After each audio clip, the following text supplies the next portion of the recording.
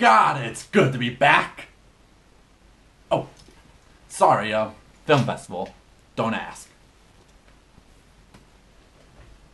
Right, well, let's cut to the chase. I've been gone for far too long, and I got a beast of a book to review. Let's do this. Ladies and gentlemen, boys and girls, people of all ages, my name is David Popovich, aka the Bookworm, and welcome to Bookworm Reviews. Sit back and relax as we dive into A Storm of Swords, Book 3 of A Song of Ice and Fire by George R.R. Martin.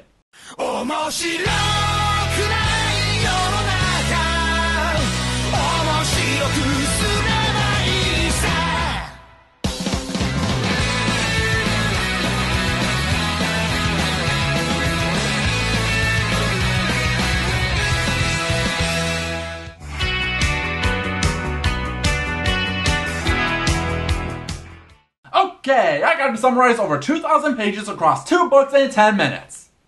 There's no turning back here. Spoilers ahead! Let's start with the wall in the north. Last time, the members of the Night Watch went beyond the wall to figure out what's going on with these White Walkers, only to find out the Waterlanes are grouping together under the King Beyond the Wall. Mace Rider means to break the wall and bring Red War to the Seven Kingdoms. Well, that's a game 2 can play. A game of Thrones. Boo! You suck! Well, what do you expect? I've been gone for a month. I'm a little rusty. Jon Snow was sent on a scouting mission, but his group was ambushed by the Waterlanes. Before they took his life, the leader of the group, Qhorin Halfhand, orders Jon to kill him and join the Waterlanes to figure out what their plan is. Jon follows his orders, and while skeptical, is accepted by the Waterlanes, which makes Jon uneasy. I will see and hear and learn, and when I have, I will carry the word back to the wall. The Waterlanes have taken him for an oath-breaker, but in his heart, he was still a man of the Night's Watch, doing the last duty that Qhorin Halfhand had laid on him, before I killed him. Not making matters easy is the woman Ygritte, who believes Jon is one of them, and Jon finds himself falling in love with her. Meanwhile, in Westeros, everyone is all over the place now. We have Arya, who just escaped Harrenhal trying to get to her mother in the Riverlands, all the while beginning to realize she has quite a taste for killing. Sansa is still captive in King's Landing. While she's no longer proposed to marry Joffrey, he's marrying to another house. She waits on the hopes of a promise that will set her free. Sir Dantos had promised he would help me escape, but not until the night of Joffrey's wedding. There was nothing to do until then, but endure and count the days. All the while, Kathleen is dealing with the idea that all her children are basically dead, only to have Robb botch everything up by marrying another woman, which puts strains on his alliance with House Frey. And Bran is traveling with Jojen and Meera Reed, who tried to warn Bran about Theon's betrayal, but now with Winterfell in ruins, are off to the north to meet the Three-Eyed Crow, while everyone thinks he's dead. You got all that? Good, cause we ain't done yet.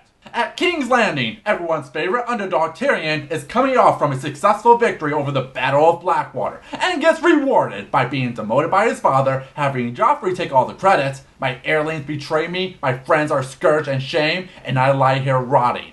Tyrion thought. I thought I won the bloody battle. Is this what triumph tastes like? And is now forced to marry Sansa for political reasons. Yeah, life isn't looking good for Tyrion. But when has life ever been fair to him? Meanwhile, Davos is actually given a character as he survives the Battle of Blackwater and is now trying to find a way to get back at the Red Woman Melisandre for the botched battle. And to finally top it all off, out east, Daenerys meets with the mysterious Arstan Whitebeard, promising to bring her back to Westeros to build an army, but Mormont tells her about Slaver's Bay. What is there for me in Slaver's Bay?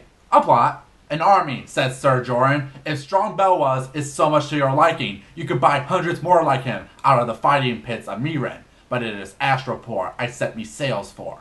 An Astropor you can buy unsullied. Which leads her on a journey to destroy slavery in Slaver's Bay. Did you get all that? Did you get all that? We all clear?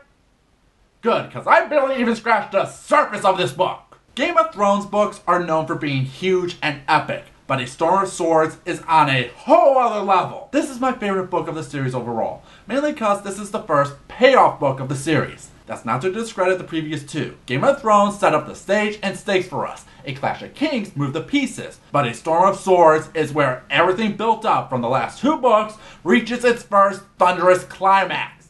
I'm almost willing to say everything about this book is perfect. Yeah, there are chapters that do nothing more than to have someone move from point A to B, but what makes those chapters worth it is having the book leading to some of the most iconic moments in the series. So much so that they had to make 2 seasons for the show. You want to know the moments it features? The Red Wedding, the Purple Wedding, the Battle for the Wall, Oberon's fight with the Mountain, the Trial of Tyrion, the Slave Rebellion. And in terms of deaths, a better question would be, who doesn't die? The book cranks it to 11 to remind you that no one is safe, as characters, both beloved and hated, major and minor, are killed in gory fashion, and all the characters are memorable. There is not a weak one in the bunch. Even the prologue and epilogue, since they end with some of the biggest moments. It even pulls the amazing feats of turning Jaime from your classic douchebag into a tragic figure you start to like. Not many men dare name me monster to my face, though behind my back they speak freely enough, I have no doubt. And again, I'm only barely touching what this book has to offer. This isn't an epic. It's a mega epic, where Martin's writing shines the most. I love the first 2, but it was this book that made me a fan. I didn't feel like I was reading a world, I was living it. I'm willing to say this is the perfect Song of Ice and Fire book, bar none. Everything from the events, character arcs, twists, deaths, and lore are given their all. There's a reason I took over a month to read this book. And believe me, you'll not regret a single second reading it. The follow-up, though,